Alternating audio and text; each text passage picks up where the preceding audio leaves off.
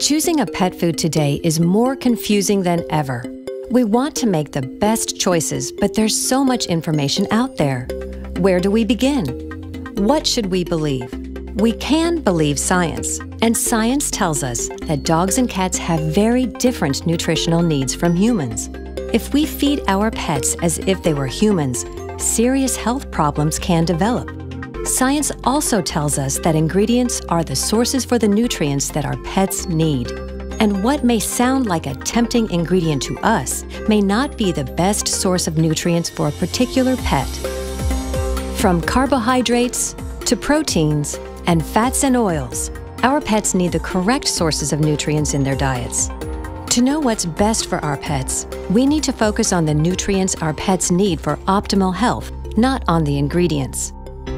For example, we've all seen pet foods advertising the benefits of real meat, which imply that chicken meal is inferior to whole chicken. Chicken meal is simply chicken with water removed, making it a more concentrated source of nutrients for your pet.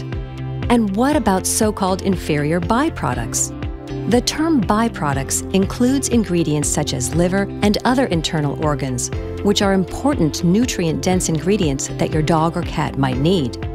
Then there are claims that grain-free diets are superior to those that may contain corn, wheat, and soy.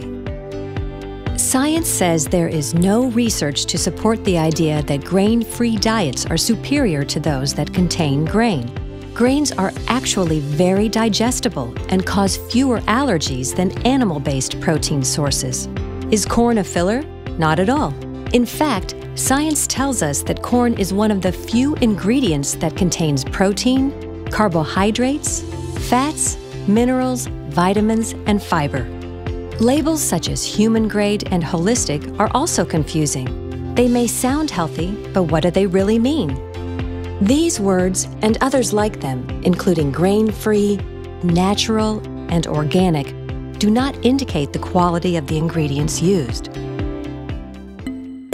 Often, what pet owners are seeking in a diet is already available to them in diets manufactured by science-based companies. Who are these companies? The answers to the following questions may clarify this. Is there science behind your pet food? Is there veterinary research to support your pet food company?